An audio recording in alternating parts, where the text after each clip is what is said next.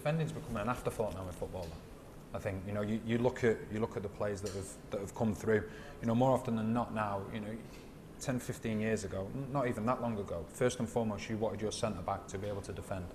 If I'm going to spend X amount of money as a manager, first and foremost, can he defend? Now it seems to be first and foremost, can he play out from the back?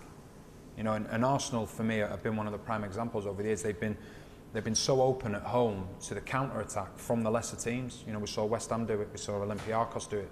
They're the dominant force. Opposition sit back, know that they haven't got that. As in terms of the leader figure, I'm on about the one that gives the instructions out. If a fullback's flying forward, listen, you stay in here, we keep our shape, let them get on with it up there. And they've been so vulnerable to counter-attacks, and no disrespect to teams that they shouldn't have been vulnerable to.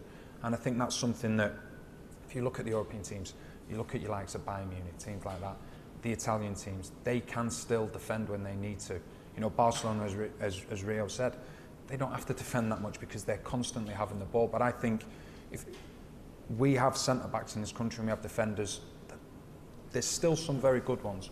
But I think if you look at when Rio was playing, I think if you look at Coley's days, the defenders aren't what they used to be in this country, in my opinion anyway. I don't think the leaders, I think first and foremost, they all want to fly forward. And even your centre-halves want to get the ball and start playing it when first and foremost, you are a defender. And I think that's a real detriment to the teams as well.